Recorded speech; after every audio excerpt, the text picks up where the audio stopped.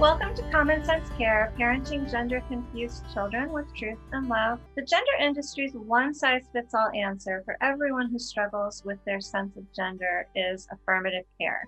But in no other area of medicine, education, or psychology is one treatment plan the best thing for every person. We believe that each child is an individual and should be given the care and treatment that's most appropriate for him or her.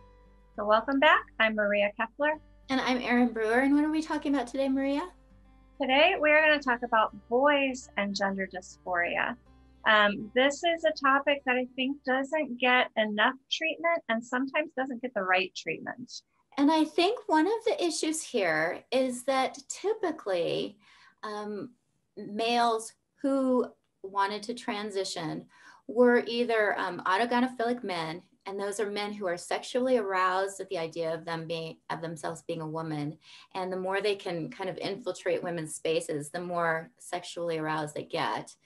Or gay, very effeminate boys who just feel like they'd fit in better if they transitioned and presented more feminine.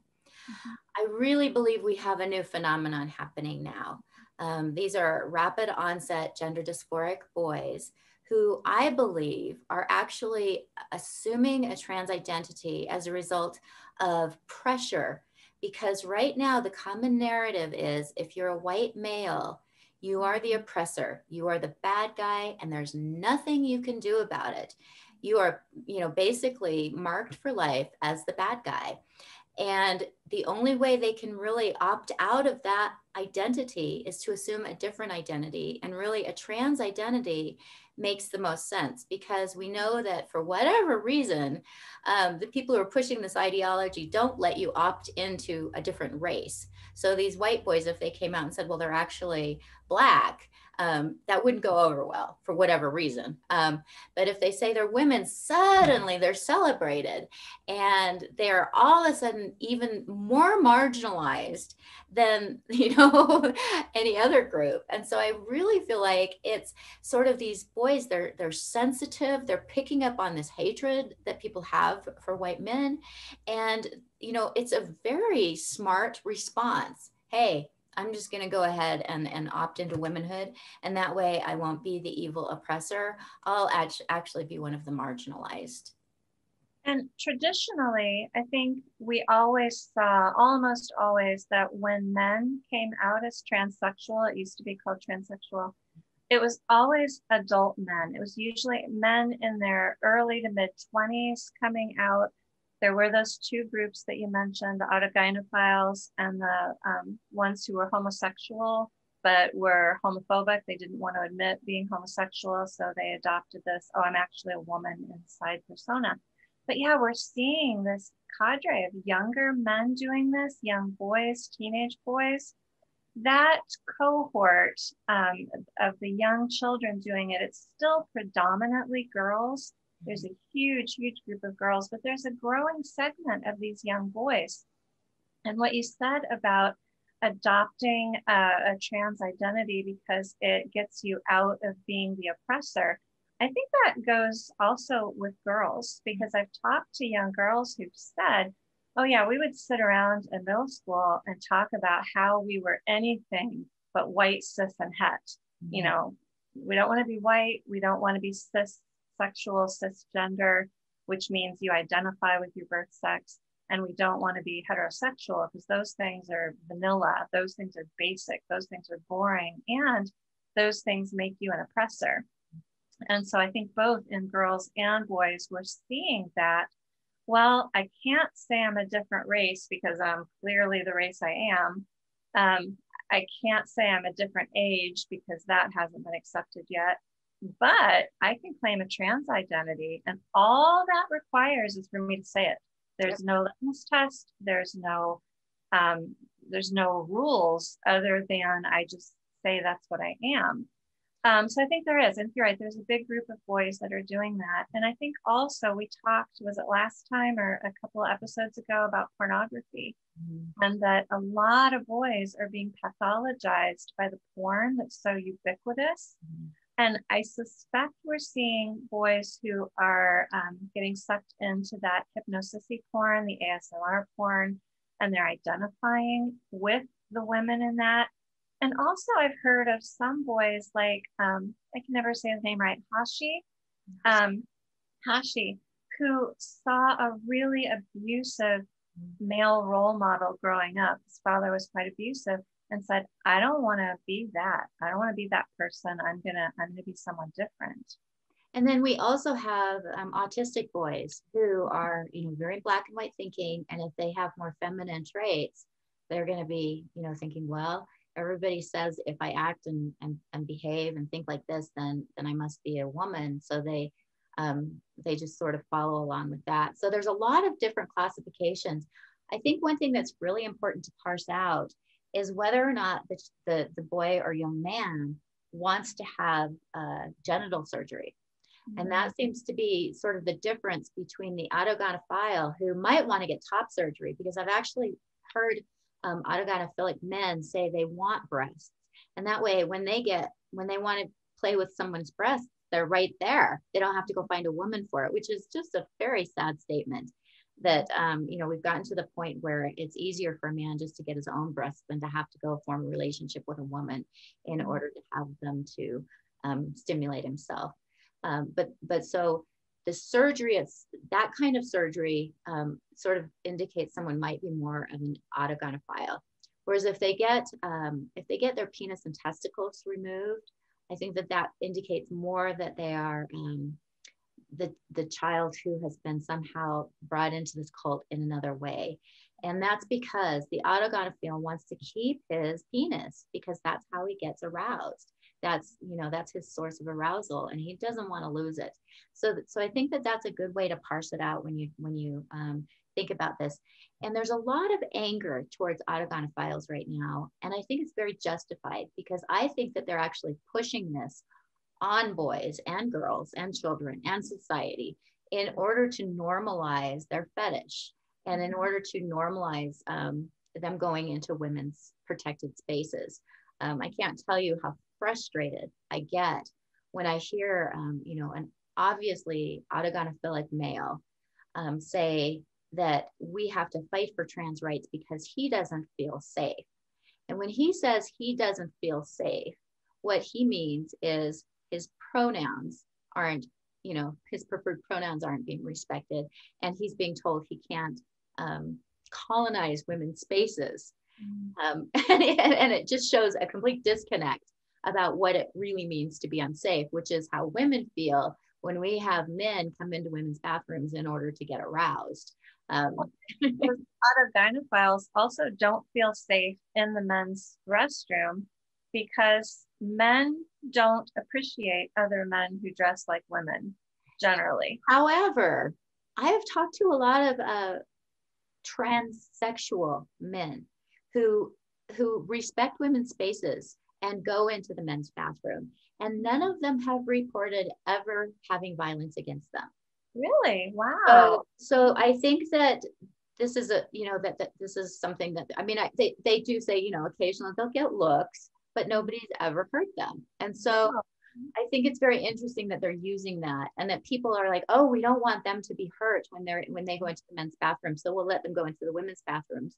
Well, how does that make any sense? I feel like this is a little off topic because I did want to focus on these boys who aren't autogynephilic, who are in this identity because they have really distressed feelings about who they are, the self-hatred that they have for themselves as white boys, and sometimes just as boys. I've even heard of, boys of many different backgrounds who have expressed this, saying, that there's so much hatred right now for men among certain circles that these boys are just desperate not to grow up and be men. I wonder too, and I'm just thinking out loud here, I'm thinking about how often parents divorce, and quite often it's not an amicable divorce. And if these boys are hearing their mothers speak ill of their ex-husband, speak ill of men. I remember I had a significant breakup when I was in college, and I was just furious with him and furious with men. And I guess I was telling man bashing jokes and just kind of being a real jerk. And my mom pulled me aside and she said, Maria, your father is a man and you are being really hurtful to him right now.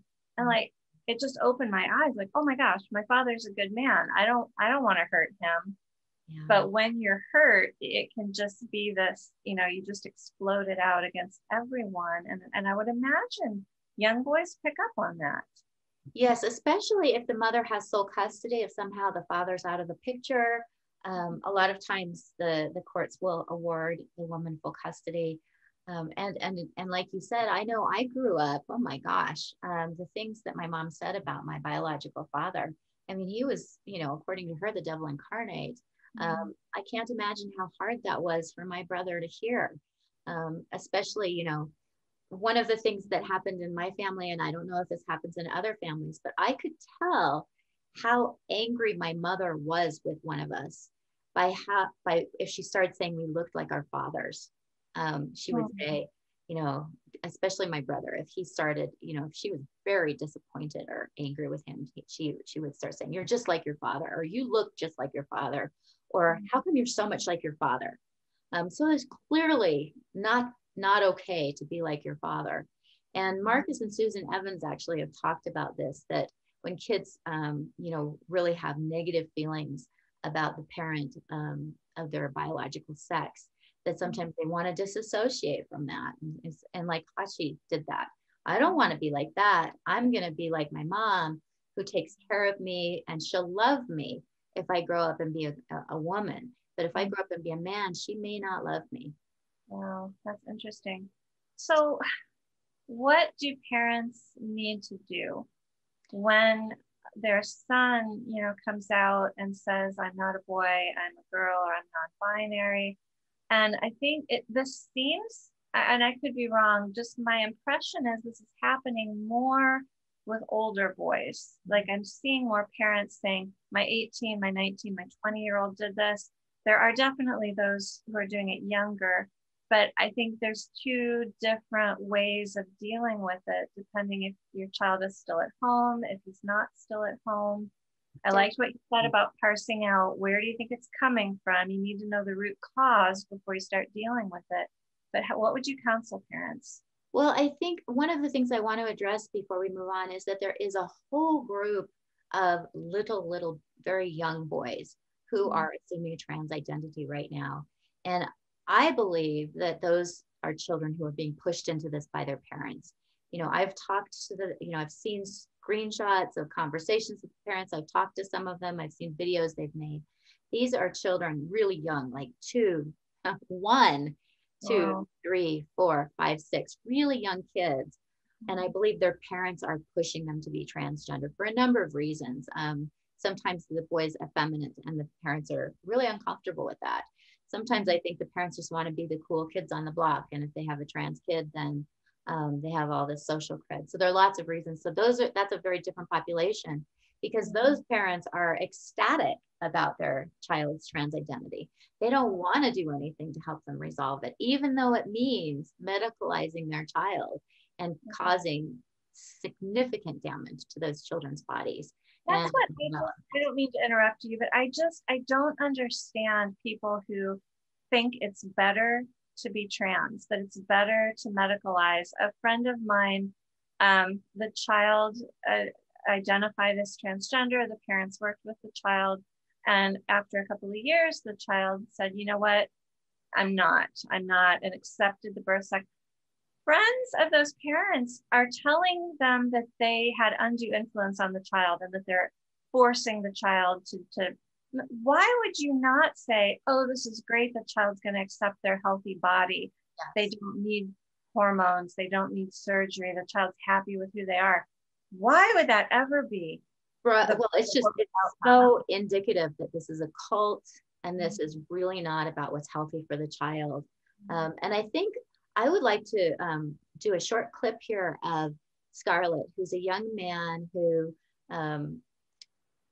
was basically thought he was a girl when he was about 13 or 14, started on puberty blockers, cross-sex hormones, and talks about how his both his body and his mind were kind of frozen as that of a child, and that he's not coming, he's been off of these medications for a while now, and things are not reversing. But what he realized is that he had same-sex attraction, and he was extremely uncomfortable with that for a number of reasons. And that's why he chose to go this route. And he said when he therapists and doctors just completely encouraged this and pushed it. And now his body is permanently damaged by these interventions. This is not a healthy path. It's a pathway of medicalization and damaging a healthy body. So do you mind if we watch that real quick? I'd like to see that. I was 14 years old when I got my puberty blocker implant. They told me that the puberty blocker was completely safe. After I was on it for a while, it like castrates you, stop developing in every way, including mentally and emotionally, which I didn't know. And it was like being frozen in like a child's body. I felt frustrated because it was like being trapped in a child's body, with things not maturing correctly and possibly even atrophying. So then even if I would go back, I would have to live my life as a eunuch. And it's the exact awkward existence that I was trying to avoid, but it was presented as the only option. Well, I just think that that's heartbreaking. Here is a young man who is damaged for life. And it's all because he was uncomfortable with his sexuality. And I think that, there are all different reasons that kids adopt this identity. But I think that we have to be, I think it's important that we be compassionate towards them. I noticed that among certain circles, there's a lot of compassion for girls who get sucked into this ideology, not so much for the boys. And again, I think a lot of this is coming from there is this acceptance of man bashing, of blaming, the patriarchy for everything. And so there isn't as much compassion for young men who are going through this. But as Scarlett illustrated, these are kids who are really struggling with intense feelings of self-hatred, with intense depression, with intense anxiety, and they deserve our compassion. Yeah, and it is heartbreaking to see kids being pushed into this, and they're told whatever is making you uncomfortable, if you transition sexes, it's going to all be better. Autistic kids are told that, kids with depression are told that, kids with discomfort with their sexuality or lack of sexuality, whatever a child comes to, unfortunately most of the adults in his or her life now, and says, I have this problem, they're going to hear, oh, you need to transition sexes. That's what's wrong with you. And it's just such a lie. And it's so damaging. And we hear this from so many detransitioners. And it really is heartbreaking. Yeah. And you actually asked me earlier, and I never addressed it, how parents can deal with kids, both, younger kids who have adopted this identity, younger teens, as well as kids who are out of the home. And I think, again, we go back to asking questions. We need, parents need to ask questions. So especially when a child first starts to develop this, I think it's really important to emphasize to boys that it's okay to be feminine, that's okay. And I know that historically, effeminate boys have been teased mercilessly. I remember as a kid, I was teased a lot, but I wasn't teased as much as the effeminate boys. And I was always, sounds horrible, but I was always kind of thankful for them because they would take some of the pressure off me. It was like, instead of having all of the teasing at me, if I were being bullied and the effeminate boy walked by, they'd go after him, which is horrible. Yeah. Which is really, really sad. And I feel really sad about that now, but that's just, I feel like, girls who are tomboys get teased, but they don't get called the kinds of names, and they don't get mocked, and they don't get, ostracized the way effeminate boys historically have. So we really need to create a culture in which we accept effeminate boys. Well, and that seemed to be what feminism was working on for a long time, was eradicating these stereotypes that boys can't have feminine traits and girls can't have masculine traits, and we need to accept people for who they are.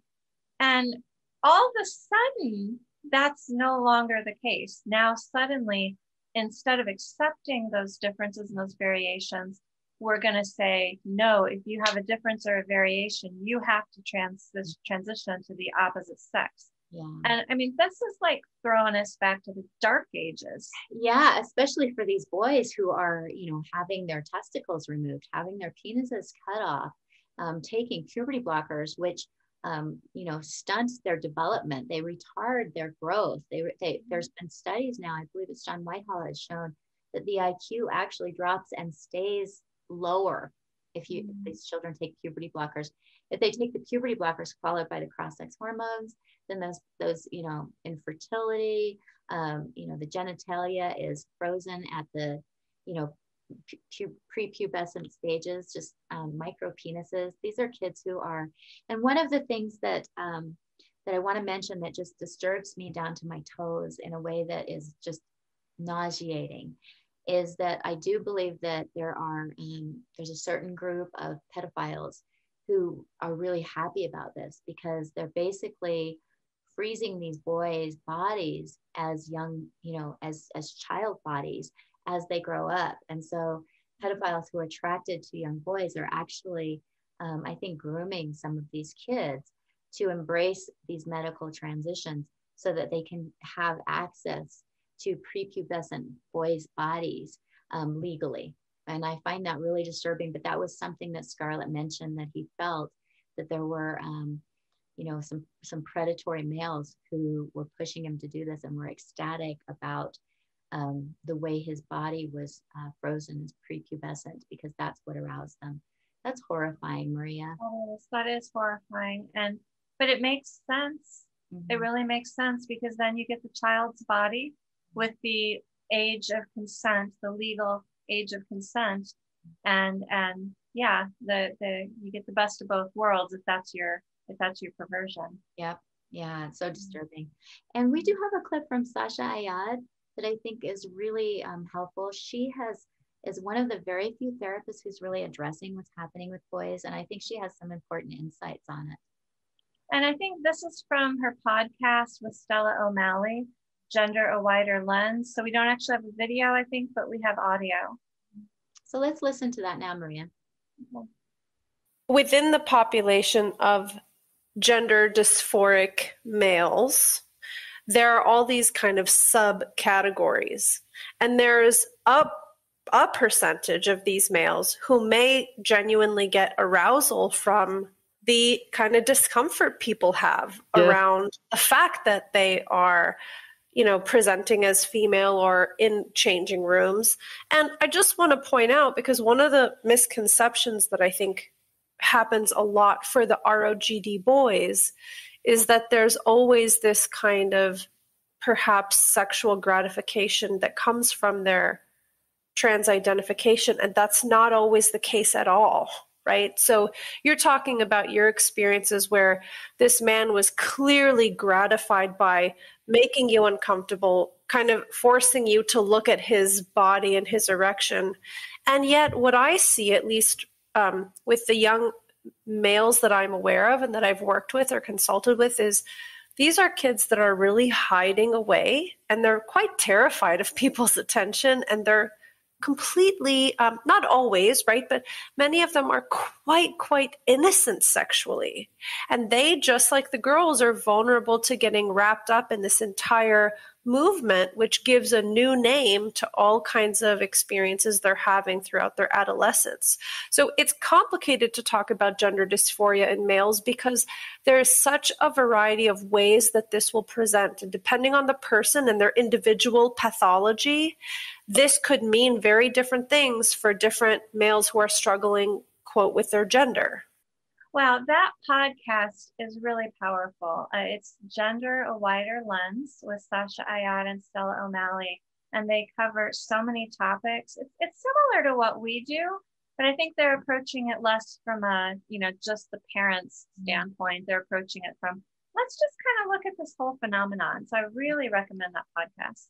And I think that they primarily work with the children. And so, that's sort of where their emphasis is. But I do feel like anybody who is in this, who has a child who's involved with this, it's worth listening to. They're both excellent clinicians and have great insights, and are two of the few who are standing up and saying, no, what's happening is wrong, that it's not okay to medicalize children's bodies, that it's easier to change the feelings than it is to damage the body. So I really appreciate their bravery in being willing to stand up. And, so many clinicians I hear will say, oh, we're really uncomfortable with this, but I won't say anything because I'll get fired.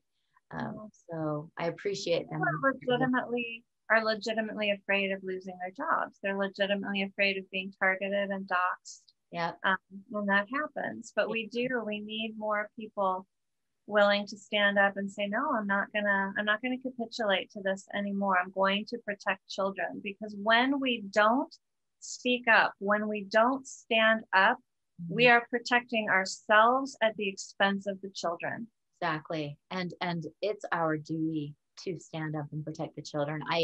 Occasionally a troll will come on my Facebook page and say something like, why don't you mind your own business? This is, and it is our business. When it comes to children, it's the adults' responsibility to protect them. If their parents aren't doing it, it's our responsibility to step in. Society has an obligation to protect children. And that's why you and I are doing this. Partners for Ethical Care is doing this. A whole group of other people are fighting this, because it is our responsibility to protect the children. Yeah, exactly. Well, we have a couple of questions from parents. The first one we may have addressed already. My ex-husband was a terrible example of how a man should be, and he made our son do boy things growing up, even though my son didn't like many of those things. Is that possibly where this trans ID comes from?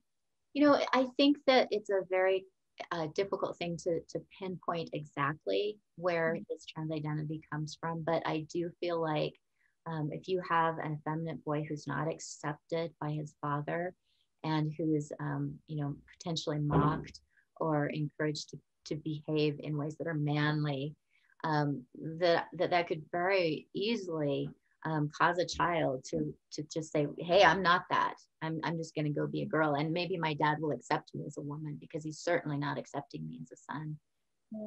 All kids need to be loved and accepted, especially by their parents. Your parents are the first, most powerful adults in your life.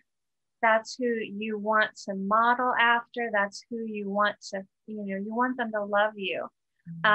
This might be a little bit tangential, but I posted a picture of a page from Desist, Detrans, Detox on my social media, and it was just a page about love, that the first thing we need to do is tell our kids that we love them no matter what. We love them even when they hurt us. We love them even when they don't do what we want them to do. And somebody posted and said, this is stupid. I'm not going to love somebody who hurts me and is nasty to me. This is stupid advice. Wow. This was a parent saying, no, if my child doesn't do what I want, I don't have to be kind to them. So sad. It was really hard. Yeah, because kids need that. I also want to put in a caveat that if there is a child who is effeminate and a father encourages them to do manly things occasionally, that I don't think that that's harmful. I think that, as long as it's not done in a shaming way, but to say, hey, why don't you come hunting with me? Or let's go fishing, or do you want to go shoot a bow and arrow, or can you mow the lawn? Like, there are all these stereotypically male things. I don't think it's bad for, I don't think it's going to cause any harm if a father invites an effeminate child to be involved in those things. It's important to spend time with parents. And so I think that a lot of it has to do with the tone, the difference between, hey, son, I want to spend some time with you. Let's go camping, versus you're a sissy boy. I'm going to man you up. We're going camping. You're going to toughen up. Those are really different. And so I don't think there's anything wrong with encouraging children to engage in a variety of activities, but it really does have to do with that.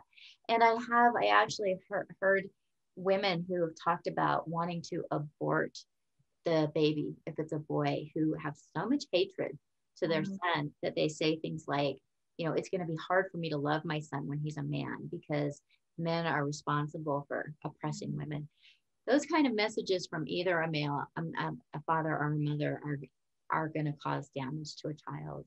They are. If it's not gender ideology damage, it's going to come out some other way, because kids do need to be loved and accepted. And I want to reinforce what you said about encouraging children to do a variety of activities.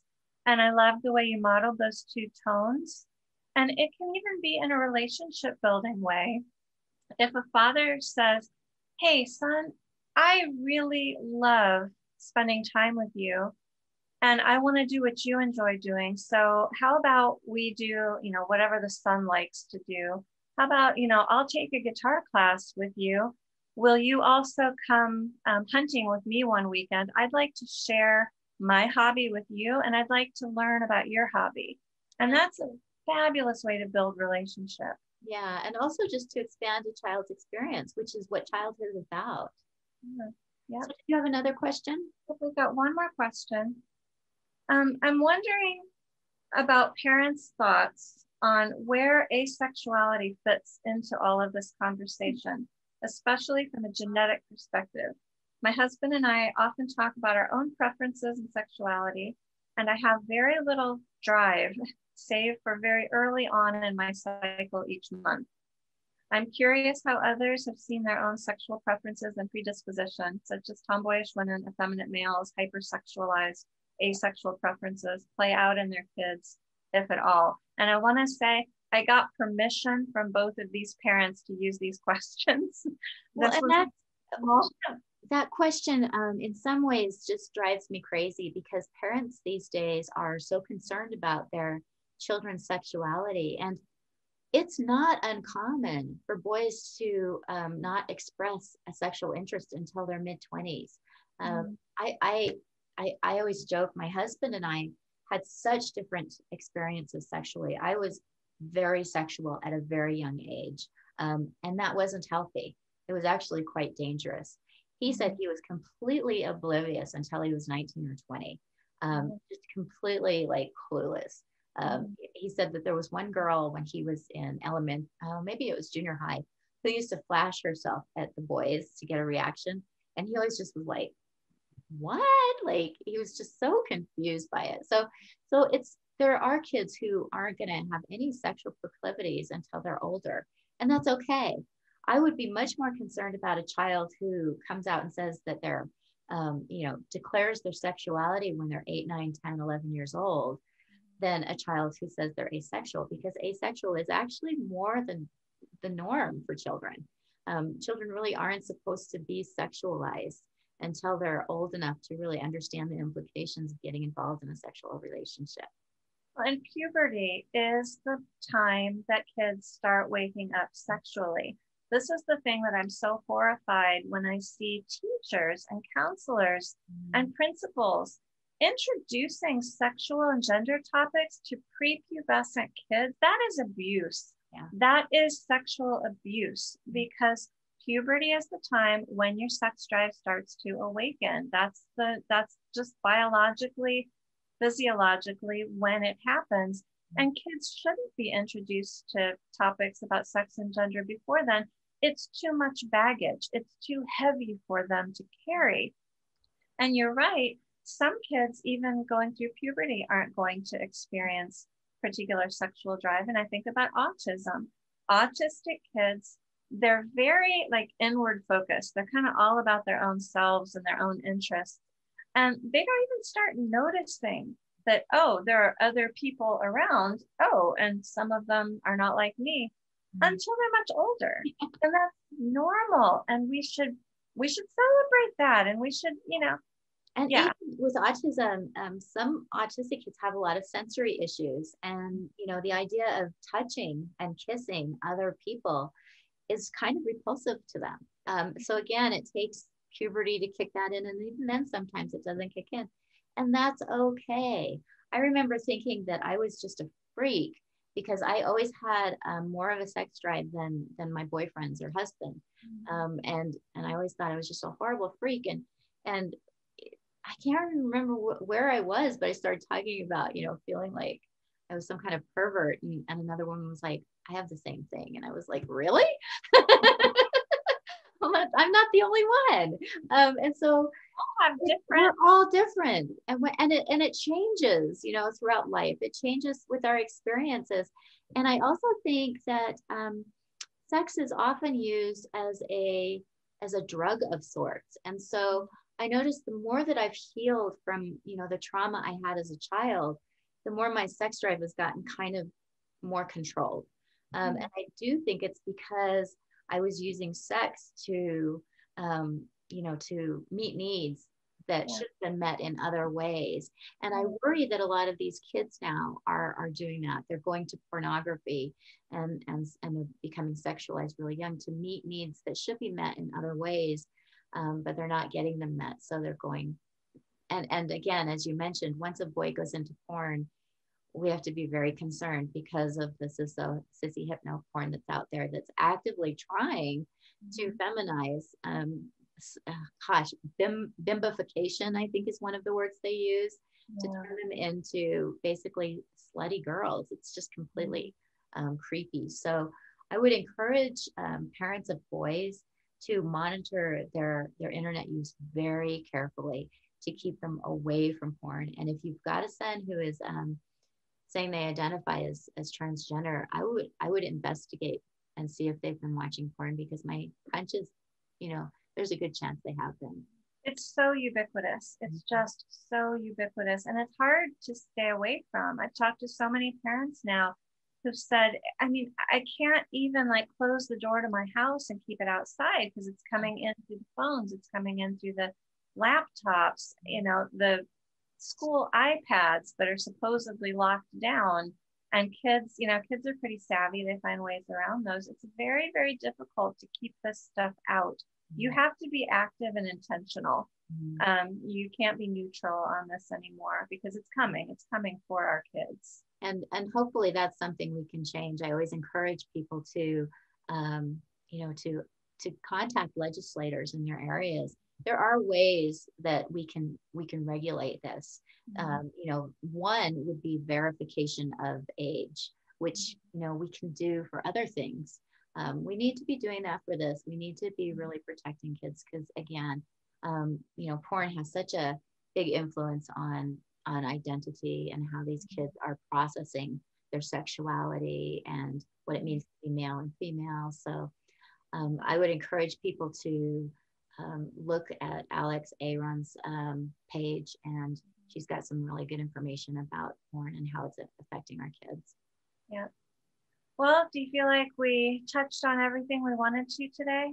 Yeah, it's such a big topic, but I think the main thing I really want to emphasize before we leave is that there are very different categories that kids fall into, and it's really important to identify which category your son is falling into, because that's going to dramatically influence how you respond to them and sort of what the seed of that trans identity is, and help you to understand where they're coming from. Yeah, and also when you consider all of the different reasons why a boy or a girl might adopt this identity, there's some very different and polar opposite reasons why this would be happening. How could there possibly be one treatment plan for all of this? Yes, exactly. How can it possibly be always affirmation, always affirmation, always affirmation? That makes no sense, makes no earthly sense. No, and in fact, you know, anytime you take a healthy child's body and damage it, that should be considered medical abuse. There's just no excuse for it. And again, if a child, you know, grows up and as an adult, they decide to do these things, that's really, you know, I mean, I'm not happy about it, but it's their choice. But the fact that we have organizations actively pushing this onto our kids really is, again, another example that this is a cult. This is not about healthcare. This is not about the best interest of the children. Yeah, this is a cult. It's a political and financial scheme. Yeah. Well, what are we talking about next week?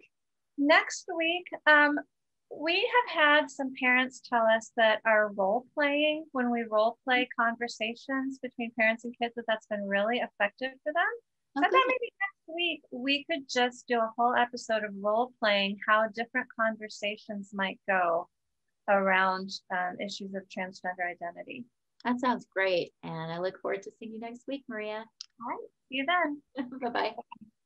We are not doctors or therapists. We are not giving medical or psychiatric advice, and we offer no guarantee of outcomes. We simply want to talk about how to support and love kids using long understood best practices from the fields of psychology, education, and child development.